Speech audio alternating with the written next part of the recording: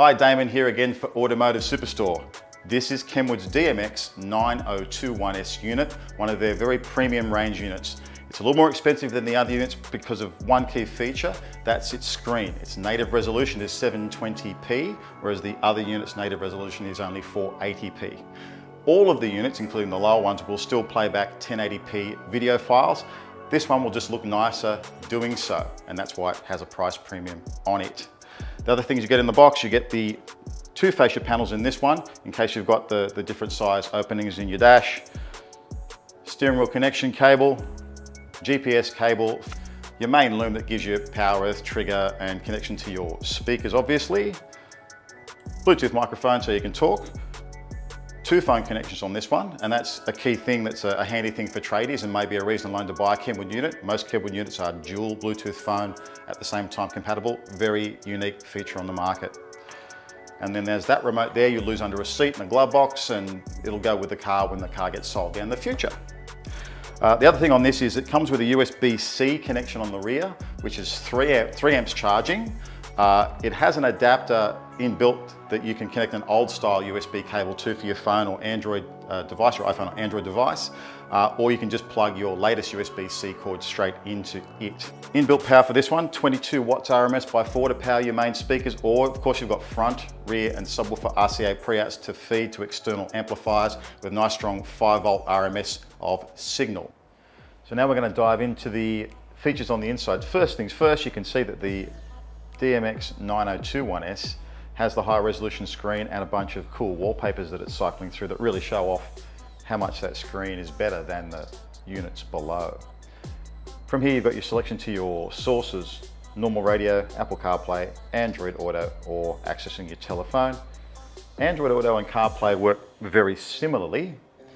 With CarPlay you just swipe left and right to access the native applications you can access. With Android Auto, it's swipe up and down. Here you get access to your Google Maps, Waze, Spotify. Now you don't have digital radio built into this unit, but you do have access to digital radio via apps from the iTunes store or from your Android store. In this screen here, it's things like access to your USB stick for music, and this is where you can access high-res FLAC music files that you can download online.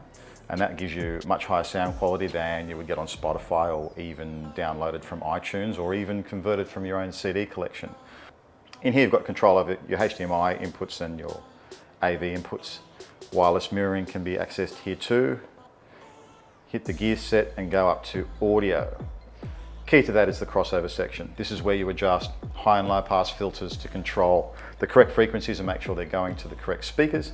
Your front and rear speakers, for example.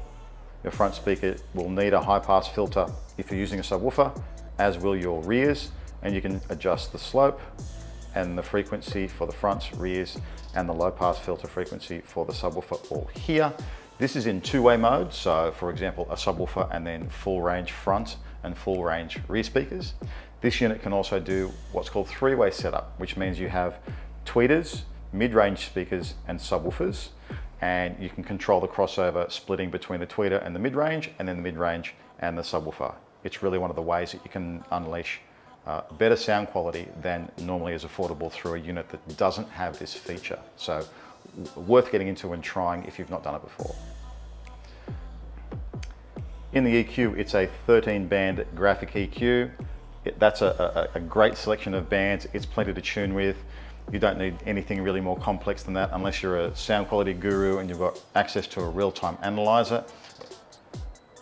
Position DTA, that means time correction. That is delaying all of the speakers that are closest to you to be the same distance from you as the one that's furthest.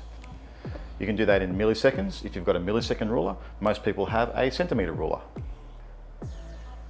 Volume offset's nice. That is where each of your different sources, when you switch between them, they sometimes have wildly different amplitude levels, and you switch from your music to radio and it's too loud. So you can adjust the relative levels of each of those so that when you switch between sources, it's a nice smooth transition in volume. Sound effect is an area where Kenwood's got their own proprietary DSP tuning. Supreme, what is that? only Kenwood knows, but it's a thing, you press it and it sounds different. You might like it, you might not.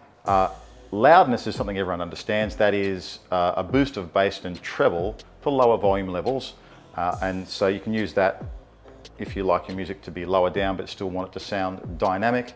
With bass boost, that's handy if you don't have a subwoofer in the system and it makes your full range speakers sound a bit bassier. Just use it sparingly and only at moderate volume levels.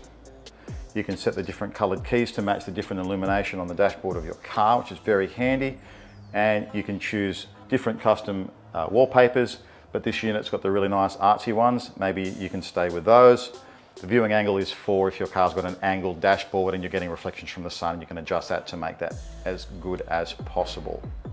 So there you have it, Kenwood's DMX9021S. In a nutshell, it's effectively the same as the 8521S, except you get that high-res screen. If you watch a lot of high-res videos in the car, that may be worth the investment to you. If not, maybe just stick with the 8521. Either way, they're both great units. 4 camera inputs, dual Bluetooth for your phone for tradies, again, potentially essential. Packed full of great signal processing, great inputs and outputs. If you want to check out any of Kenwood's other models, you can check our other reviews on the channel. Drop down, like and subscribe. Why not leave a comment, and I will see you on the next one.